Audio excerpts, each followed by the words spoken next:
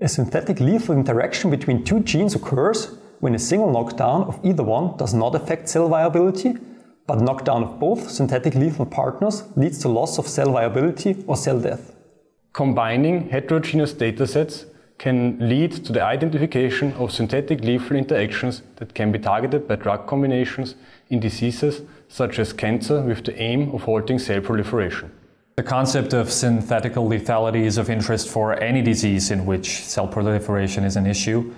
As for cancer, synthetic lethal gene interactions are already being targeted in BRCA-mutated tumors by using PARP inhibitors. Efforts such as ours could expand the use of the concept for other gene interactions and cancer entities.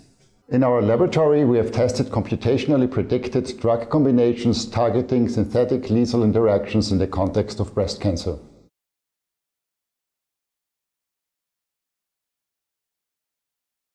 Begin by retrieving data from BioGrid. Use the web browser to download the latest BioGrid interaction file in Tab 2 format.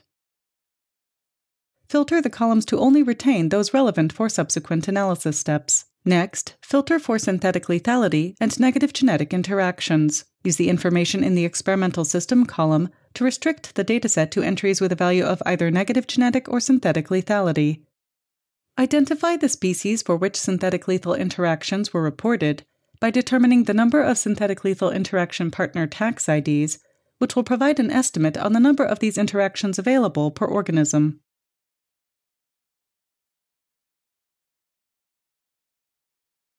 To retrieve human orthologs for relevant model organisms from Ensemble Biomart, select the respective model organism dataset